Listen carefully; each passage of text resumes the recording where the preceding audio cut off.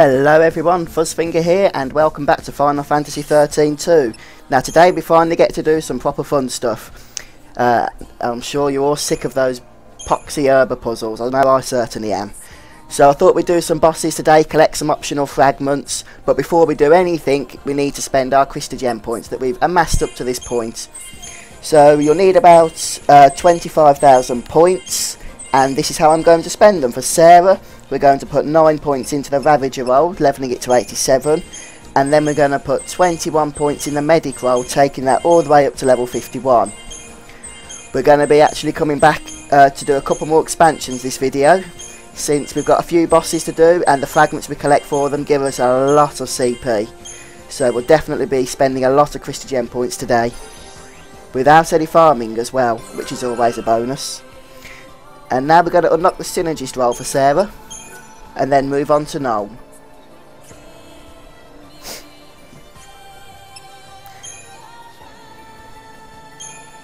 Okay, so with Noel we're going to level up his Saboteur roll to just to level 15, so 14 points.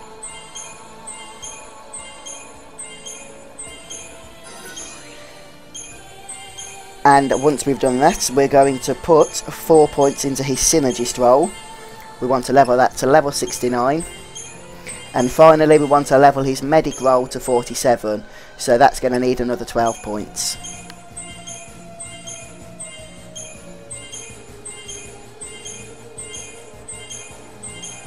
And that will be enough to get his expansion. And I think we're going to finally invest in that extra ATB segment for Noel.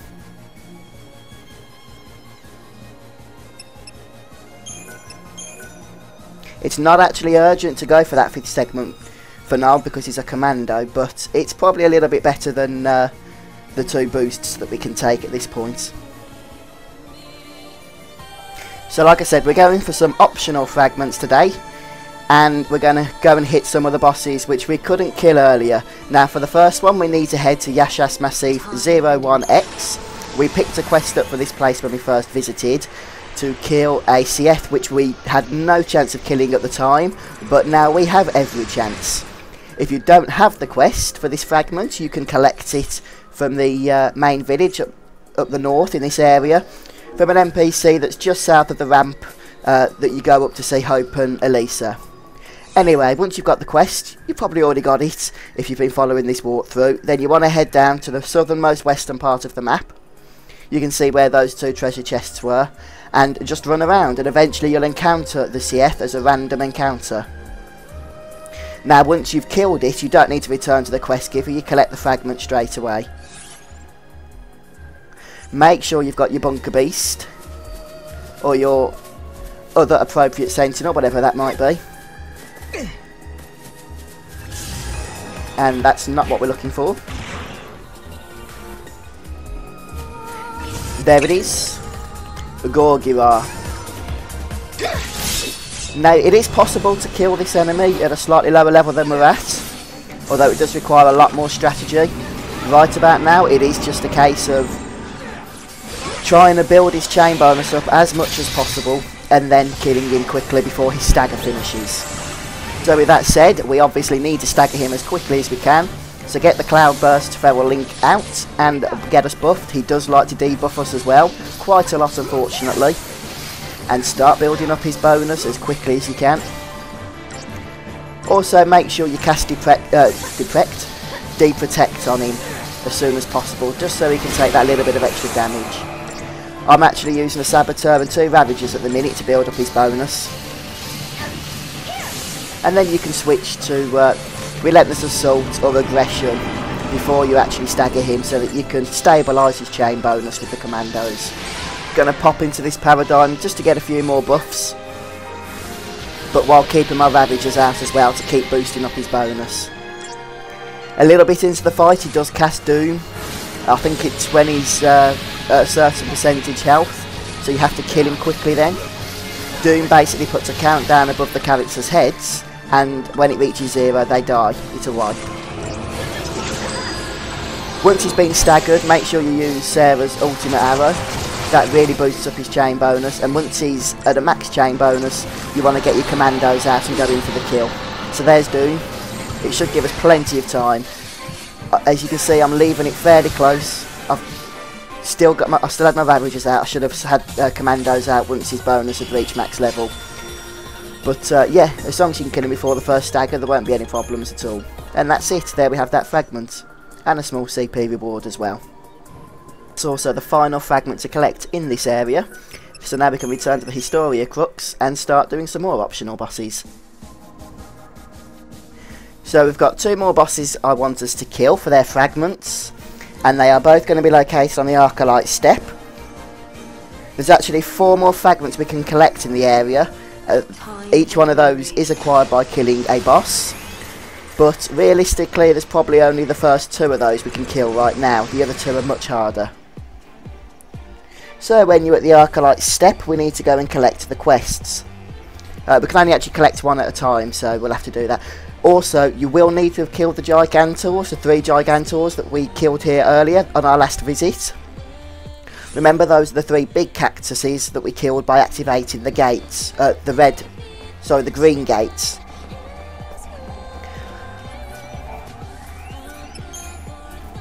So you do need to have killed those before we can do these quests. Now, we can collect the Ochu fragment and the fragment of invincibility. I think it's random what quest you can pick up first, either the Ochu or the invincibility one. Now, I get to do the invincibility one first, so if you have to do Ochu, then you can just skip ahead to the part of the video where we do that. It is obviously in this video, so you can just skip ahead and come back then. Anyway, how are the chocobos working out? The quest giver is just up these steps that we came down. You can see the speech bubble.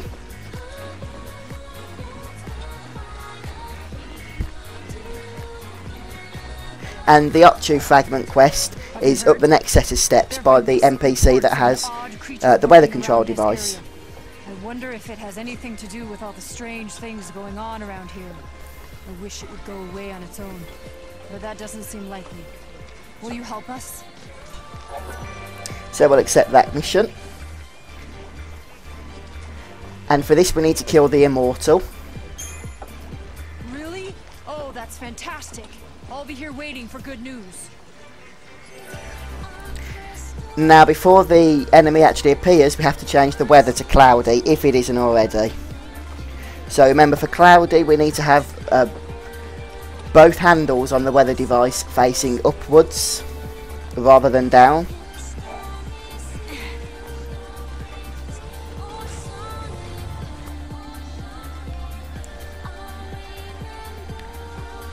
And I'm also going to have to set up a certain paradigm deck once this weather device is sorted, since there is a little bit of tactics involved in this fight. Now hopefully you manage to get the Orion, or Orion, I'm not sure how it's pronounced, monster crystal from Augusta Tower earlier on. If not, you may want to go and collect it. It actually makes this fight a heck of a lot easier. I didn't get one, and I actually couldn't be bothered to go and farm for it, so I'm not going to have it, which means my tactics will be a little bit different than if you do. Basically, the Orion, I was just looking to see if I had it and I don't, is a commando that is immune to lightning damage. Now, all of this damage that this boss dishes out is a lightning damage.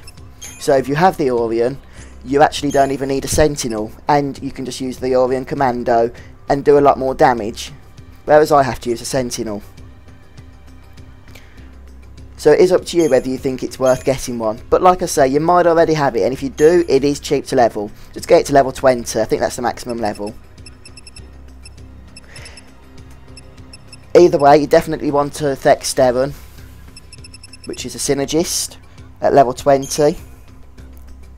And of course, you want your Ravager, Cloudburst.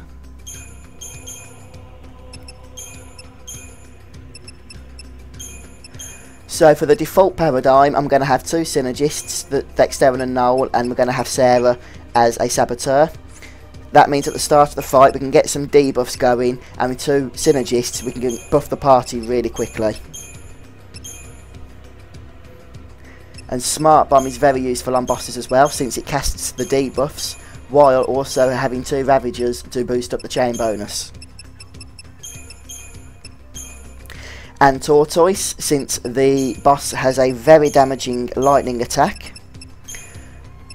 So that will be 3 Sentinels, although if you have the Orion, or the Orion, whatever that monster's called, then you can just have Sarah and Noel set up as Tortoise, as Sentinels, and then your Commando, which is immune to lightning damage, can carry on stabilising the chain bonus without worrying about dying.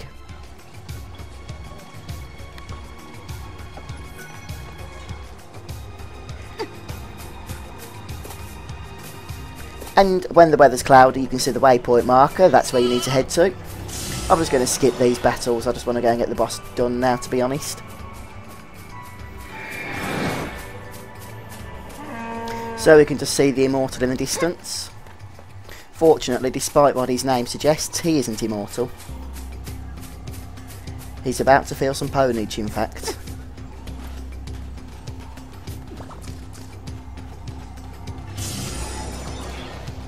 Now, these bosses aren't exactly easy, especially since, if you've been following my video walkthrough, we've pretty much been overpowering our characters, and so most of the content we've experienced has been a lot easier than it should have been, so this can be a little bit of a shock if you're not expecting it. He does dish out quite a bit of damage. So start off in the default paradigm with the 2 synergists and the saboteur, and start getting some debuffs and buffs going. You'll want to debuff the blade that he summons with Deprotect. You don't really need to cast D-Shell on it. Just Deprotect it and then start chugging away at that. We want to get that destroyed as quickly as possible.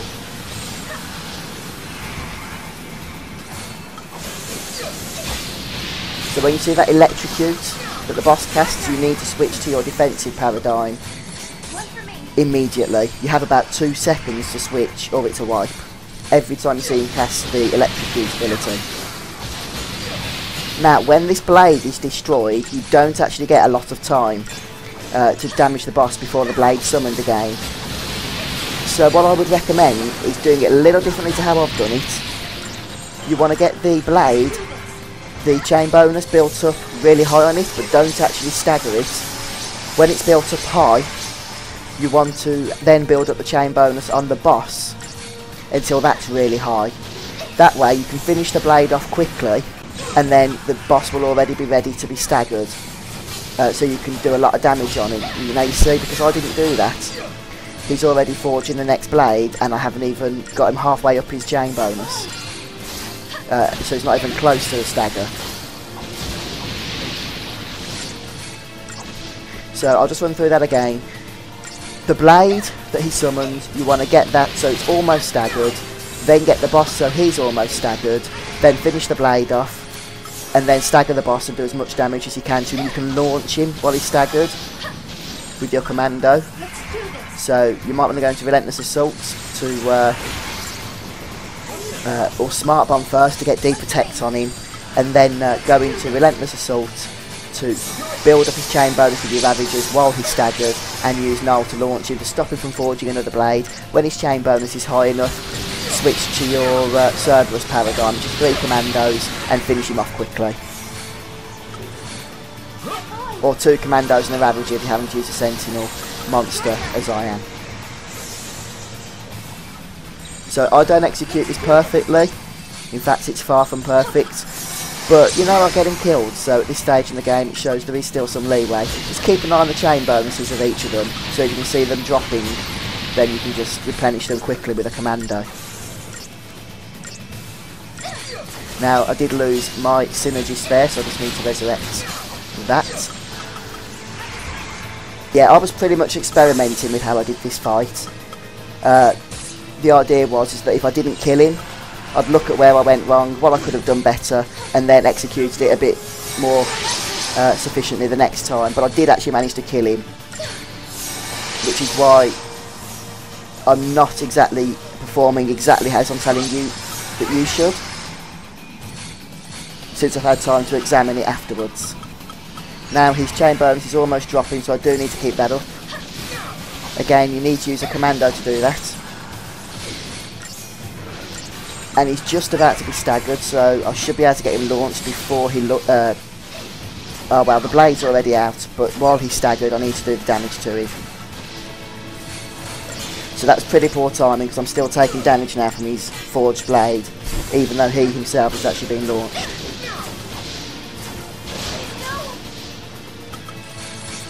So hopefully I've explained it a little clearly so that you don't have the kind of mess that I'm in at the minute. But when he's staggered he does drop fairly significantly fast, so somehow I do manage to salvage this encounter. And now I'm just going all out.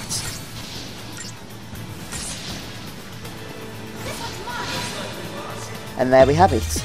He is defeated.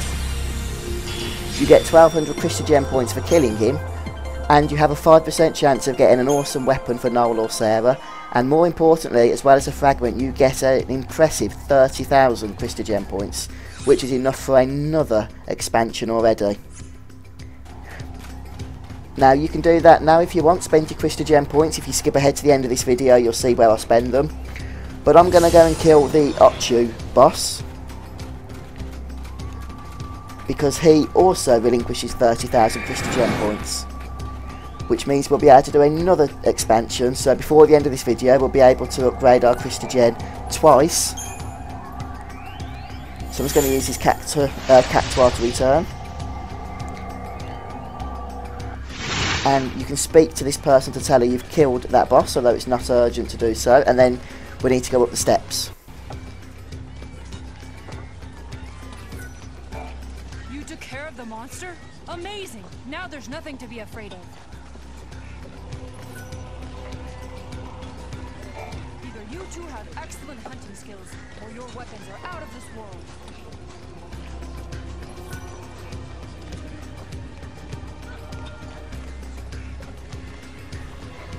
So we'll go up these steps now and get the next quest.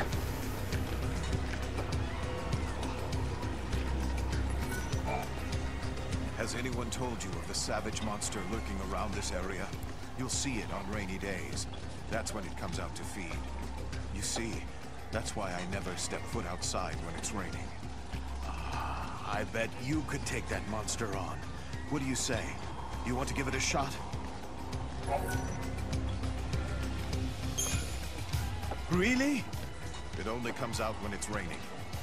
Keep an eye on the clouds. Try not to get killed.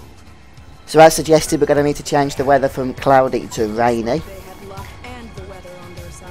And for that we need to lower the right hand lever.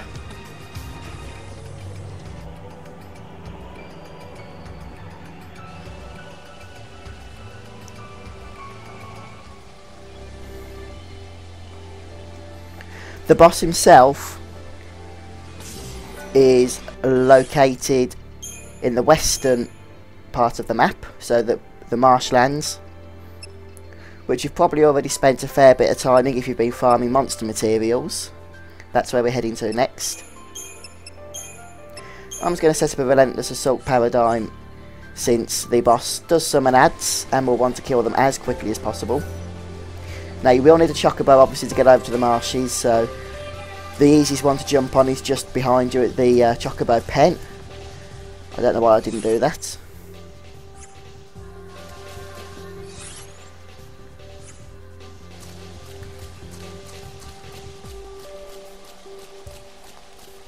So I'm going to need to find a chocobo, and I think there is one just over this bridge.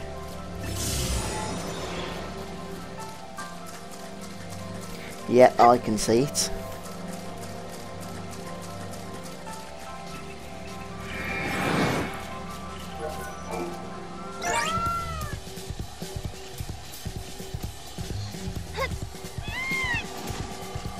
I still need to explore this area actually for the 100% side quest exploration thingy. Now, I think this boss is a little easier than the last boss. although there is still a bit of tactic that you have to know what you're doing. So as I mentioned earlier, he does summon ads. You need to kill the ads quickly, but be careful because once you start attacking them, they run to the boss for assistance. If they do that, then the boss can heal them back to full again and debuff the party, which is not a good thing. So before you start killing the ads, you want to get fully buffed as much as you can so that you can kill them quicker, and then go all out on the ads. As you can see, they're trying to plead with the boss.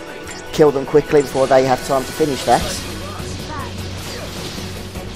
And once they're dead, you want to start building up the chain bonus of the boss.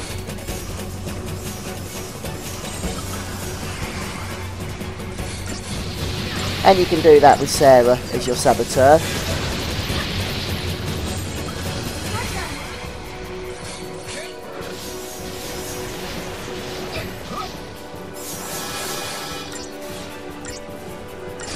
I didn't actually get to debuff him though. I don't know whether that was just bad luck or what. Oh, I messed that up.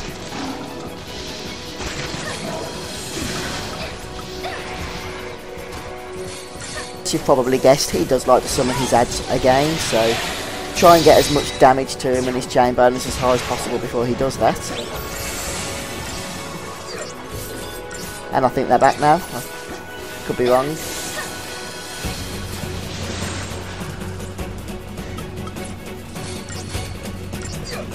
Well, they will be soon anyway.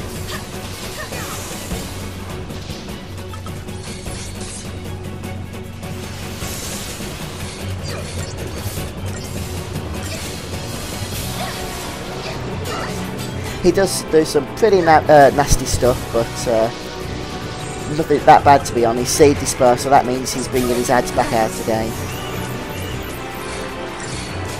Again, before you try and take the ads down, do make sure you're buffed up.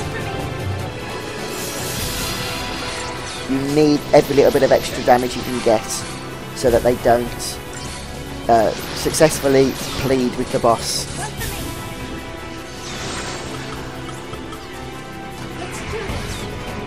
The best way to kill them is with your commandos, so I find aggression is a good paradigm for taking out those ads. Especially if you can have aggression as two paradigms, so that you can switch between them without having to wait for your ATBs to fill up again. You should definitely be able to kill them then. Anyway, he goes down pretty quickly. You can see I've almost got him. I'm definitely going to kill him, I think, before the stagger anyway. And he's bringing his ads back out once more, but I'm just going to focus him down now since he's almost been killed. And then I'll have to take care of the ads. They don't despawn once the boss is dead.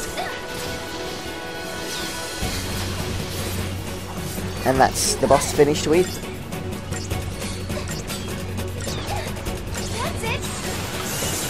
So let's pop into aggression to finish these quickly.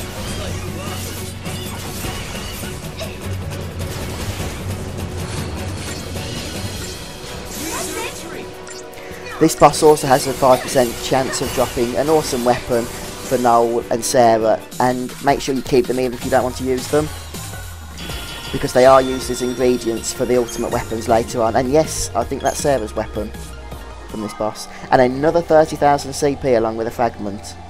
So we definitely need to start thinking about spending some crystal gem points in a minute. But I am just going to equip this weapon. A nice upgrade for me.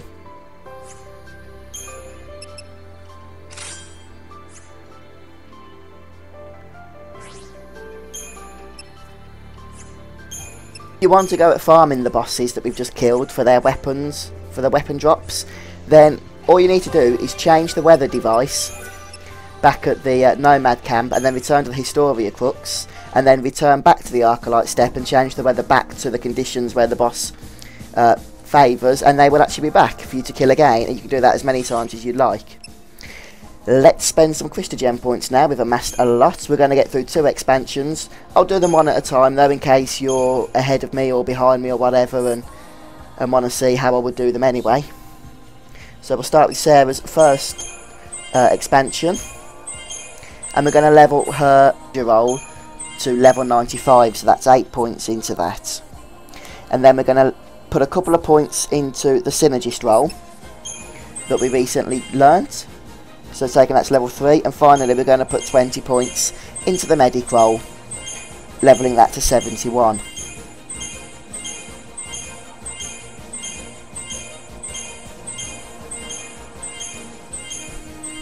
And I'm going to take the useful Medic bonus boost number 2.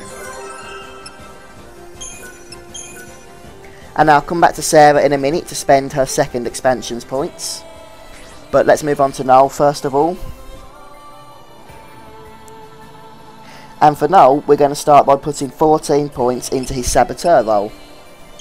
So his Saboteur we need to get to, or want to get to level 29. And then once we finish with that, we're going to move on to the Synergist role to put 4 points into.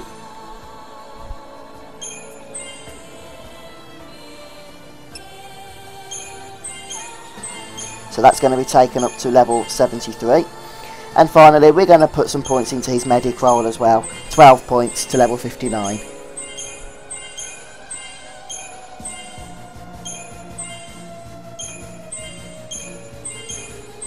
And I think we're going to take the Saboteur bonus boost, since we've been levelling that a little.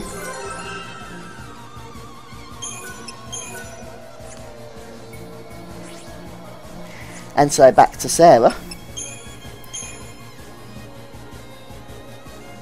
And we're going to need another 30,000 points to level Sarah. I've got over 40,000, so that's more than enough.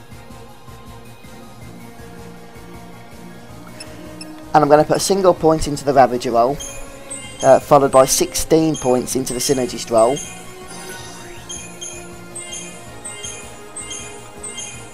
So level 19 for the Synergist.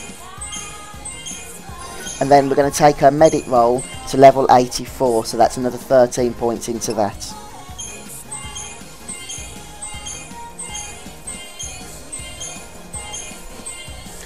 And I think we'll give her the accessory capacity plus 10 bonus.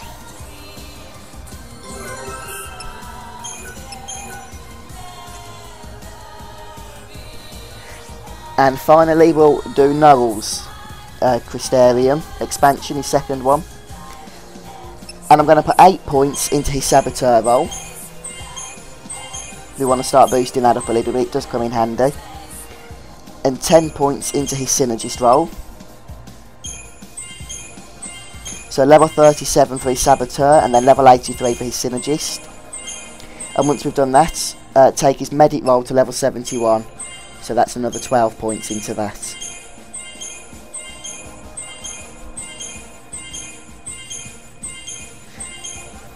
And since it's level 83 now, I think it's about time we gave him a Synergist bonus boost.